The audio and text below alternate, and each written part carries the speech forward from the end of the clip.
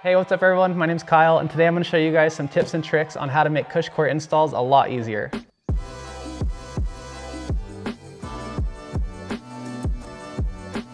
So Cushcore tire inserts are basically these closed cell foam inserts that go in between your tire and the rim.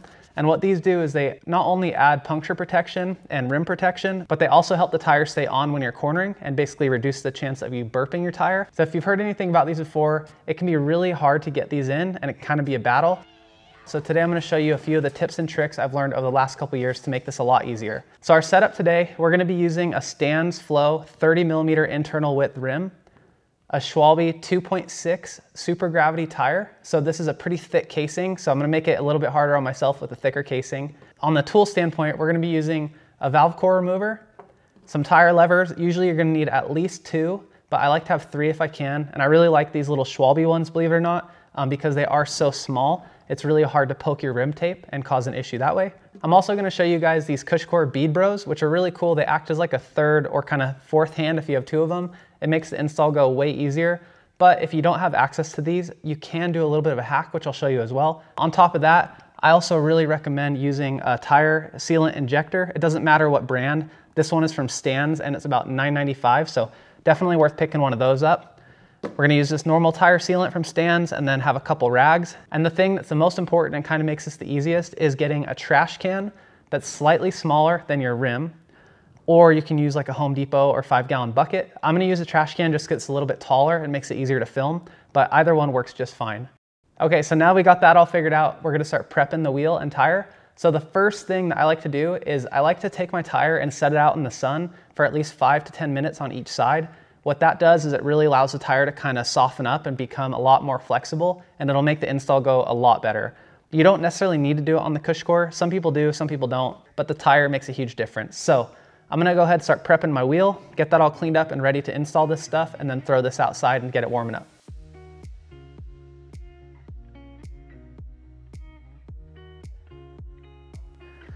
So now I got the wheel prepped and I got that all cleaned up. So I'm gonna go grab the tire from outside and then we'll start installing. First thing we need to do is get the Cushcore on. And so you're basically gonna locate your valve stem, which I have over here. And then as you can see, there's a little notch here on the Cushcore. I like to put that right on the valve stem. That way it just makes it a little easier for air and sealant to get everywhere it needs to go. And then you just kind of walk the Cushcore around. If you want to make it a little easier, setting it outside in the sun with the tire will help quite a bit with that. So once you have your Cushcore on the rim, then we're going to go ahead and grab the tire. This is the most common mistake, which is people putting the tire on backwards, getting through the whole install and then realizing, what did I do? I put it on backwards. So what we're gonna do is really make sure that it's going the right direction. There should be an arrow on your tire, or the Schwalbe tires make it easy because there's colored line on the left. So just put the left on the left. So what I'm doing here is I'm taking the tire and I'm dropping the wheel and the Cushcore all the way inside of the tire.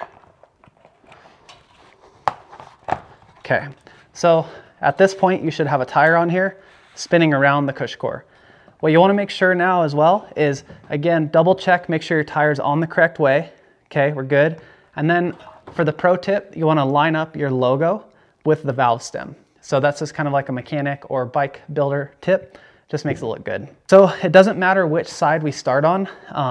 Honestly, it really doesn't matter at all. For this one, let's start on the drive side, just to make it easy. What we're gonna do here is we're gonna start opposite of the valve stem.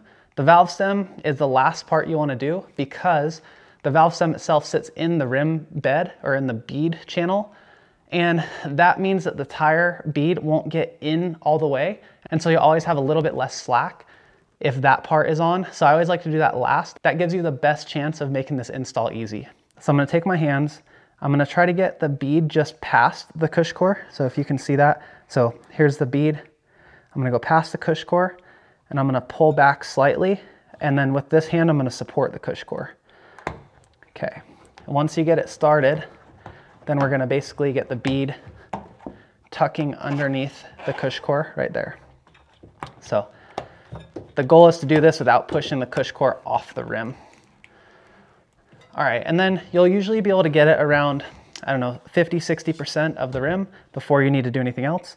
So now what we got to be careful of is if I flip this over gently, if this portion of the Cushcore comes off at all and you push it off over the rim, the whole thing will undo and then you'll have to restart all over again.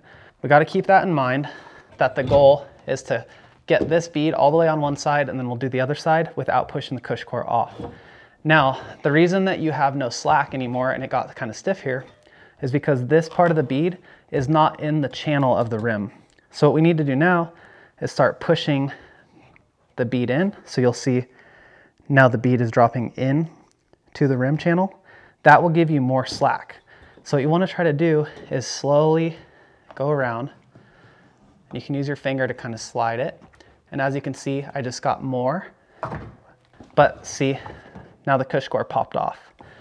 So I'm actually really glad that happened because that's a really good lesson. So that is kind of the worst thing possible, is you get the tire almost all the way on, you've been fighting it, and then the Cushcore pops off. That's what we don't want. So again, let's try this again and be a little bit more patient. Notch goes there. Walk the Cushcore around, use your elbows to help. Boom. Okay, the tire. Okay, and then we're gonna go like this and line up the valve stem and the logo. Okay, valve stem's on that side. I'm starting away from the valve stem. Let's start by doing this. Okay, so I got that in. So as you can see, I kind of just slid my thumb around it. Okay, that's pretty good. So now, this is the point where we'd want to start pushing the bead in again. But here's where I get to use this cool new little tool called the Bead Bro. So what we're going to do here is I'm going to actually hook this in. Let's go about here. Let's see if you can see this. Okay, so Bead Bro, there, goes in. So I don't know if you guys can see that, but the Bead Bro is now pushing the bead in, keeping it from coming off or undoing. We're just going to tighten that down. Now let's go on the other side. So I'm not going to try to be really aggressive and get that part. I'm just going to go back here a little bit. Let's see. Go Bead Bro. Well, first I'll make sure that this is open.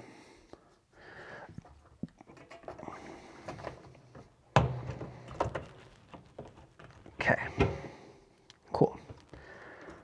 Tighten that down again. Okay. What these Bead Bros act as is a third hand. Now, if you didn't have a set of these Bead Bros, you can actually do something similar using zip ties. And so the way you would do that is come around and try to zip tie the tire down to the rim. The only thing about this is it's a little bit more wasteful, obviously, and it doesn't work quite as well because then you end up zip tying this side, like the unbeaded side. But this is an option you can use. I've also seen people use tie-down straps. Essentially what you want to do is create a tight enough gap here that the bead can't come off or walk itself off like it's doing over here. So now we're going to go through and start pushing this bead into the channel, again supporting the Cushcore on the bottom side the whole way around. Let's do that all around. So I'm just really trying to make sure that the Cushcore is supported underneath because I don't want it to pop off again. So I just got a bunch of slack by getting the bead around. So now we're going to do it on this side as well. Try to walk it up a little bit. To like save my progress, what I'm going to do is unscrew this and then slide it up probably around here. Bead Bro moved up a little bit. So as you can see, it's stopping that from coming up. What's kind of funny is that this first side is actually the most delicate because you have the opportunity to push the Cushcore off. Once you get this side done and you get to flip it over to the other side, you can really muscle the tire and it's no big deal at all. Now we're just going to go back around, make sure that we have as much slack as we can get. Got that. Nice. So then once you get about, let's see, 1, 2, 3, 4, 5, 6, 7, 8 spokes, so about 1/4 of the wheel left or a little bit less, then we're going to go ahead and bust out the tire levers. And again, like I said, these ones are the Schwalbe ones. They're really small, but I like that because you can't pinch the rim tape very easily. So now what we're going to do is come in here, support the Cushcore on one side, get our tire lever in there, and then we're just going to take little bites out of it. So take a bite there, take a bite there. Then if you can, I like to basically hold the tire lever like that. I know it's kind of weird. And grab my third tire lever. And then once you have 3 tire levers, it's like no problem at all. Then you just kind of multitask like this.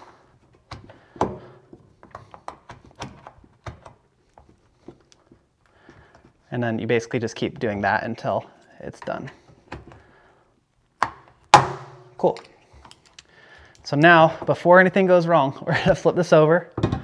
And now, as you can see, the Cushcore is still in there. Everything's all good. I'm gonna take the Bead Bros off. You have served your purpose. Thank you, Bead Bros. I really appreciate it. So I'm not really sweating too bad aside from it's hot, but that was pretty nice and easy. Now, here's an optional step you can do. If you wanna make it a little easier on yourself, you can spray some soapy water kind of inside the tire and it'll help lubricate in between the Cushcore and the tire. However, depending on what sealant you use, it can kind of deactivate the sealant a little bit, make it not work quite as well. So I'm personally not gonna do that this time, but if you are struggling a lot and you're just getting over it, you can do some soapy water, let it sit for a few hours, let that kind of dry up a bit, and then put your sealant in after. So again, if you don't have a tire sealant injector, you can pour sealant in right now. However, if something goes wrong or anything, then you're just gonna have a giant mess afterwards. So I always wait until I get this all done, I air up the tire, I know it's gonna be working well, and then I'll add the sealant after. That way if you have to take anything apart or anything like that, there's not sealant everywhere. Now that we have this side, we're gonna go ahead and start on the opposite side of the valve stem, grab some of the tire like that. So grab, pull back, and just work this until we can get it hooked under the rim. Okay, and then I'm gonna walk my way around. Okay, and then I never wanna get all the way up there. I'd rather have it stop about here because that's gonna be last always.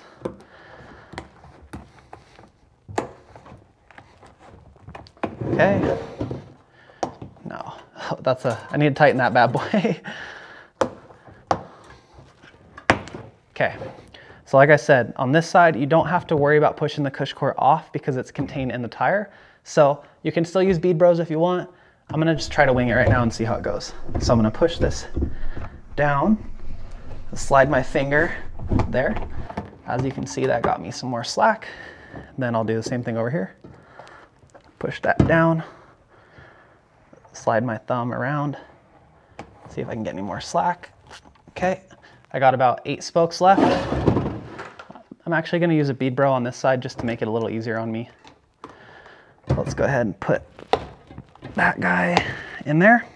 Okay, Bead Bro 1. Might as well use it if we got it, right? Because it does actually make it quite a bit easier having these. Okay, so push center of the rim, got all that going. Center of the rim. Okay, now I'll go tire lever 1. I might be able to get this with just 2. Okay, elbow there. Boom. Okay, got that. And then, cool. Now I can actually pull these out for real. We have a fully Cushcored wheel. It's got Cushcore XC. I actually did put the tire on correctly, so that's a good thing. And then there's no sealant in here currently. So now what I'm gonna do to check and make sure everything's okay is I'm actually gonna grab my air compressor, and with the valve core out, I'm gonna inflate the tire and just see if everything's okay.